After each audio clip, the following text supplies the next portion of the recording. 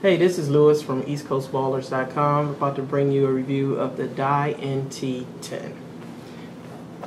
Comes in a nice die carrying case, comes with double zippers. There's the NT. I'll remove that out right now so we can see that.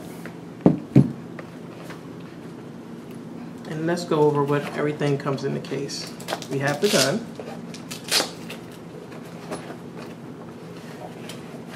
Comes with the owner's manual, warranty card,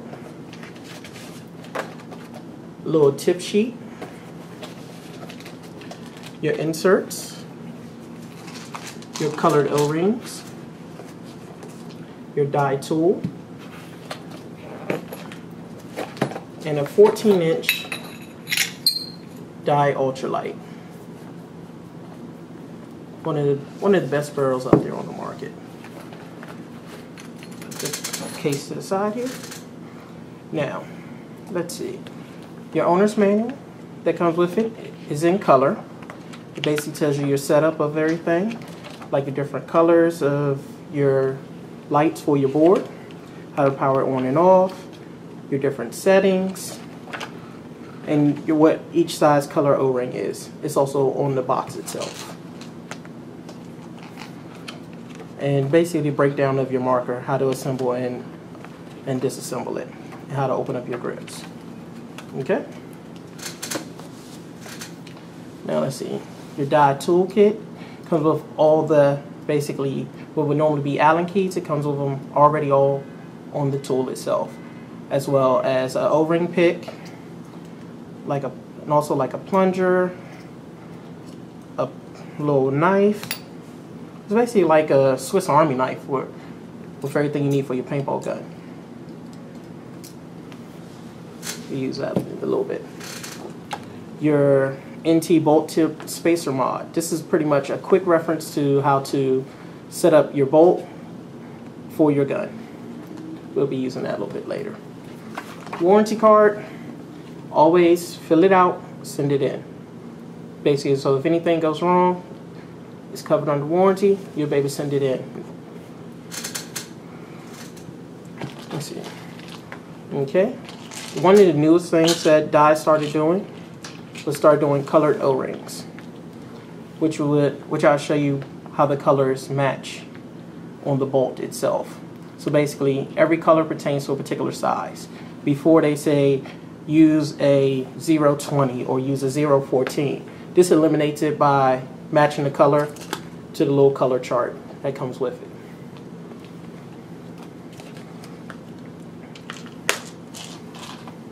Now for the Die NT itself. As you can see, it comes with the Hyper 3 rig, the Airport ASA. Let me turn it over so you can see the on-off. Then you have your clamping feed neck, which is basically the way you would tighten it is by turning it and loosening it. That's where you would tighten around your hopper. Of course, Die's great ultralight frame, which is great feeling for the hands when you're holding it. So therefore, you don't have to worry about getting heavy or anything. It feels so good. And then you have what they got is the reach trigger, which is a sweet trigger. I don't see a point of upgrading it. I love it. And then let's see. Now, as you can see here, this is the zombie one. There are several other models, which they actually have on sale at punisherspb.com starting at $9.99.95. So check them out. And I believe they also come with a free die rotor as well. So check that out on their website. Okay, and let me go ahead and take out the boost bolt so we go over the bolt and see the different setup of O-rings.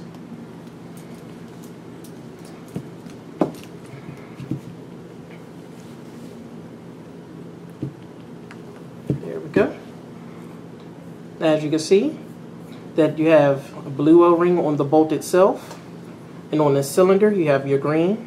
Then you have your mod spacer, as well as you have other spacers to basically set up for your different velocities. Depending on what area you're in, it's depending on how many you might need. So from there, let's go ahead and start taking apart the boost bolt. There's the main body spacer, and as you can see, it's pretty much just your volume of air that comes through here. Start taking this apart.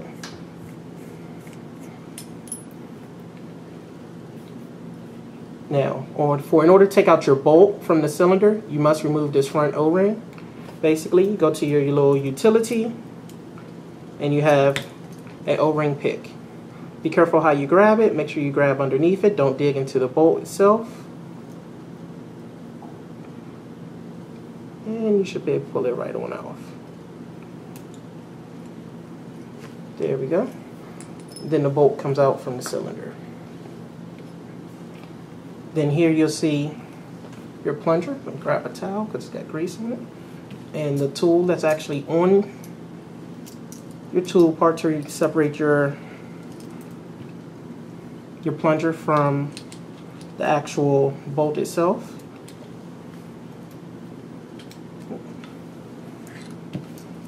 Get a cloth to hold it here. There we go. Okay, let's pull the plunger out with the spring. And basically there is your boost bolt.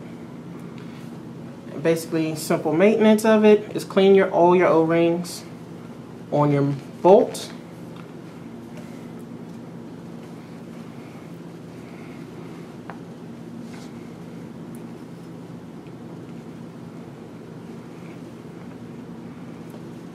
And when you do it, you can use any lube for your gun that you prefer to choose. There's several to choose from. It does come with dye slit that you can use, but most of the time you can use whichever lube you prefer. All right. Now, basically, this is your spring that you're going to put back on here. And basically for the NTs now, you'll see that it's slotted right here. See if we can zoom in a little bit on it. Yep, so you see where it's slotted. That was one of the modifications they did when they had to do a re-release on it. Is where they slotted this one. So now that's one of the parts they fixed as well, a new spring as well. So this is currently up to date, and pretty much anyone you order now are currently up to date. Okay, so we go get some lube for this, and you want to put a light coat, nothing heavy, just on your O-ring. Same thing on the two on the back. You want to go ahead, put your spring back on, drop it back into the plunger itself. All right. Just push it in. Then you want to lube your O-rings over here. You'll see the green. You'll see a blue, which is basically to help you keep idea on what O-rings is what, because it's a lot easier now to maintain when they can just call and say, hey, switch out one of your O-rings, put on another green one. There you go. They don't have to tell you what size. Then you want to put a little bit of lube right here on the back of the bolt that goes into that right there. Not a lot, just a little for that seal. Give a little push and twist.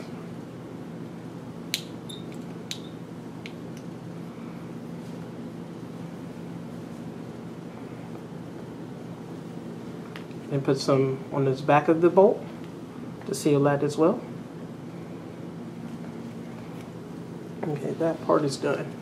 There's an O-ring inside the cylinder. I don't know if you can see that. It's an orange, which is a 17. So we're going to put a little lube inside here. Okay. And then you want to put some lube on the two outside O-rings.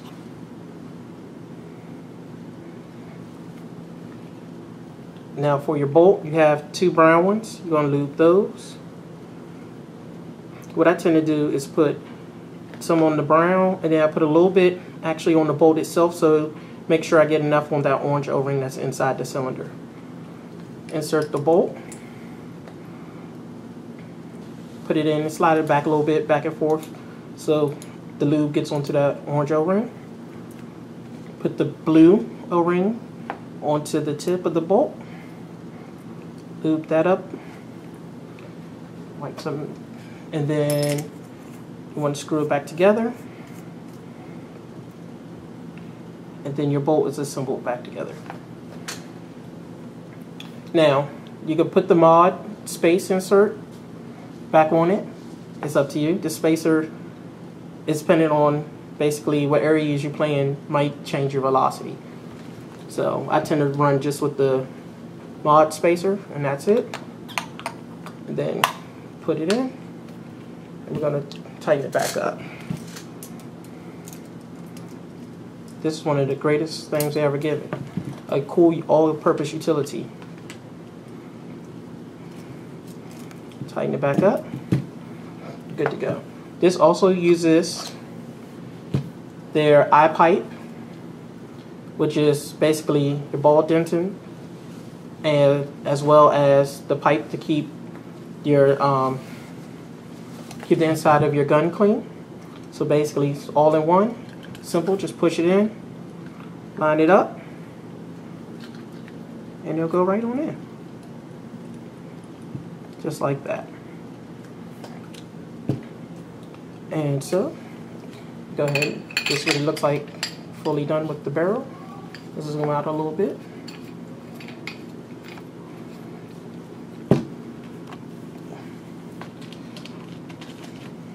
Okay.